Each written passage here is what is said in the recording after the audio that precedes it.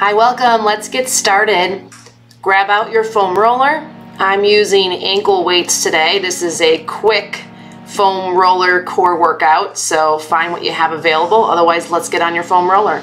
Laying down on the roller, let's start to do some pelvic tilting. So inhale when you arc your back, exhale when you press your back into the roller. Now start to move your arms kind of like you're making a snow angel when you arc your back. And then exhale, arms come down when your back presses into the roller. Let's do this a couple of times. Now when you exhale and press your back into the roller, do not squeeze your glutes. Really focus on releasing the sacrum, lengthening the back. Now draw your arms down to your sides, lift your legs all the way up overhead. Slowly roll your spine up off the foam roller and down slow, like you're unrolling a roll of dough. Now, even if you can only get your hips up barely off the roller, you could also do this on the floor. I'm really focusing on dropping my shoulders and articulating the spine down, keeping my legs as close as possible to me. Now drop the feet to the floor. And let's start marching. So pelvis stays neutral, nice and stable. You can tell I'm on my elbows for a little bit more of a core challenge. Flex your feet and we're moving from the hip. This is just an alternating of lifting and lowering the legs. Knees are frozen at 90, shoulders are dropped back. Really use that roller to your advantage, not to hunch the chest.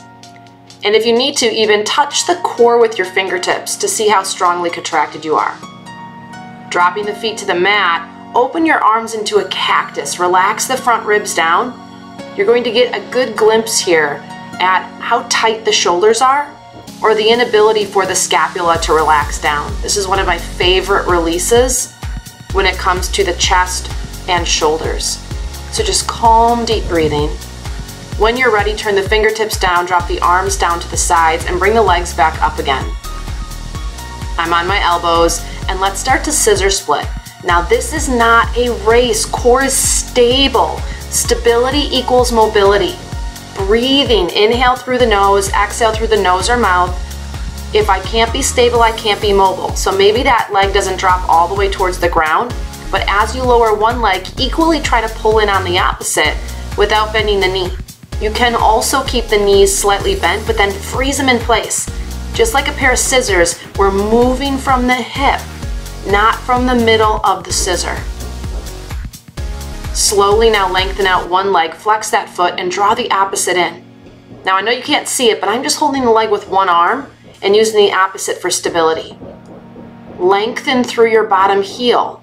Slowly transition, make that be a core challenge. And then slowly start to bring that bent knee in, lengthening the hip flexor, the psoas of the lengthened leg.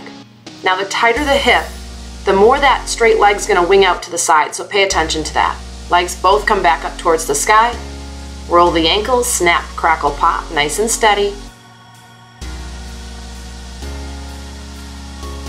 And now bring the legs into a happy baby. Now if this is too difficult to do on the roller, drop off the roller. Lengthen the legs out into a straddle, drop your shoulders. My core is still controlling here. Most people like to roll their hips up off the floor or the roller during a straddle like this, but I want you to uncurl the tailbone. Lengthen the lower back. Bring the legs back up to a tabletop.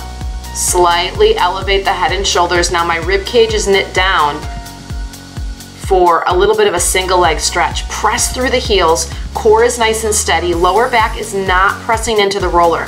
Now if your neck is straining, your upper abs aren't yet strong enough to lift the head and shoulders, so do not lift them. This is about creating stability, not about being out of breath because you're moving so quickly. Breathe. Drop the feet, drop the head. Drop it open into a bound angle. Slide the heels out as far away as you need to make comfort for the knees, and back into those cactus arms. Look how my back is arcing. Let your body completely pull itself into release here and breathe.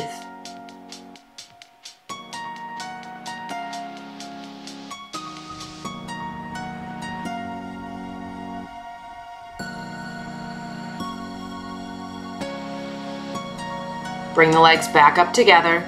Arms down. Now roll off of your foam roller. Oh, feels so good. Bring the knees in if you need to rock a little bit. and then back into happy baby, grabbing from the inside or the outside of the feet. If necessary, loop a strap or a towel over each foot and grab there, or grab for the ankles or even behind the knees. Now I'm alternating extending my legs and then moving back into happy baby.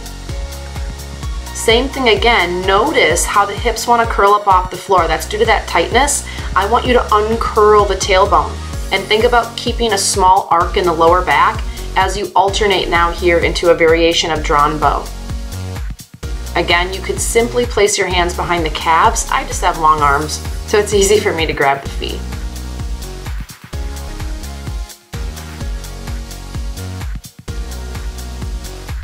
Draw the feet together, draw the nose to the toes,